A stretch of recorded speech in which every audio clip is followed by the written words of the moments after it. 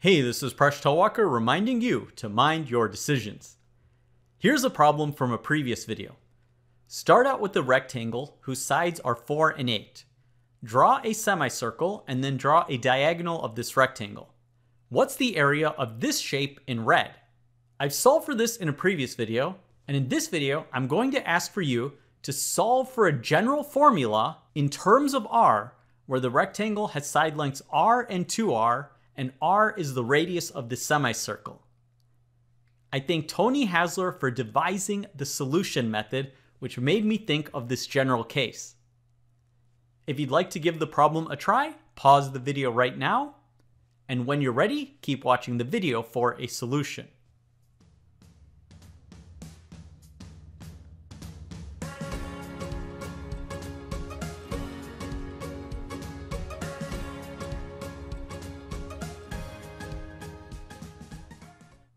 So how can we solve for the area of this red shape? In previous videos, here's the method I used. I said the red shape is equal to the area of this right triangle minus the area of this green shape minus the area of this purple shape. It's easy to solve for the areas of this right triangle and this green shape, but the area of this purple shape is a pretty involved calculation.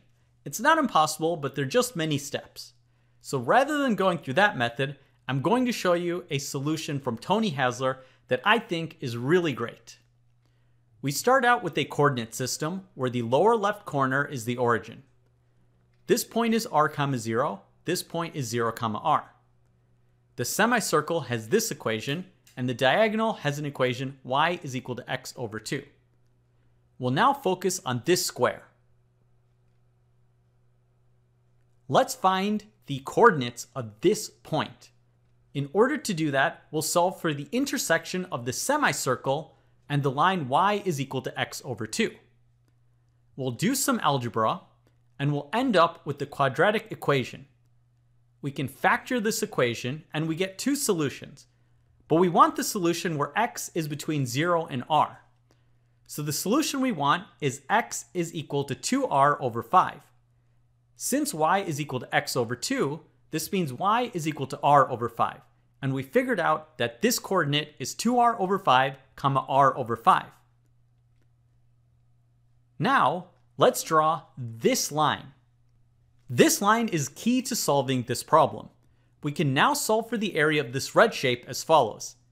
It'll be the area of this blue triangle plus the area of this green right triangle minus the area of this circular sector. So we only need to solve for the areas of 3 shapes, and as we'll show, these will be pretty routine calculations. So let's get started with this blue triangle. In order to do that, we need to solve for the base of this blue triangle. So let's solve for the slope of this line so that we can figure out where it intersects the x-axis. Since this line passes through r, and this blue point we calculated, we can calculate its slope is equal to 4/3. Now we have the equation of a line will be y is equal to 4/3 x plus some y-intercept. We know that this line passes through the point r, so we substitute in that point. We can then solve for b.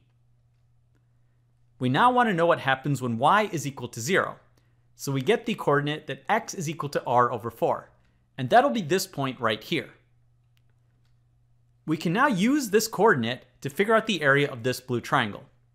Its base will be r over 4, and its height will be r over 5, as you can see from the coordinates of the blue point. So the area of this triangle will be 1/2 times its base times its height, and that simplifies to be r squared over 40. We now want the area of this green triangle. Well, we pretty much have each of its dimensions. We can calculate that its height is equal to r, because it goes from r, 0 to r, and we can calculate its base, which goes from r over 4 to r. So this will be 3r over 4. Its area will be 1/2 its base times its height, which simplifies to be 3r squared over 8. Now for the next part, we'll need to know this angle theta right here. Notice this is a right triangle, and its base is 3r over 4, and its adjacent side is r. So theta will be equal to the inverse tangent of 3/4. We now need to solve for the area of this circular sector. The area of a circular sector is 1/2 r squared times the angle of that sector. We know that the radius of this circular sector is r, so this area will be r squared over 2 multiplied by this central angle, which is the inverse tangent of 3/4. So we now have a simple equation for the area of this red shape. It'll be the sum of the areas of these two triangles minus the area of this circular sector. We just need to work through a little bit of algebra and simplify, and we get a simple formula. It's 2r squared over 5 minus r squared over 2 times the inverse tangent of 3/4. It might be a little easier to put it in this form if you want to put it on a calculator. It'll be r squared multiplied by the quantity 0.4 minus 0.5 times the inverse tangent of 0.75. And that's it. We figured out a general formula. Regardless of the value of r, we can always get the area of this red shape. Whether r is equal to 4, r is equal to 10, r is equal to 73, or r is equal to any value that you want. Incredible! It's really great when geometry works out so simply. I hope you enjoyed this problem. Thank you for making Mind Your Decisions one of the best channels on YouTube. Thanks for watching, and thanks for your support.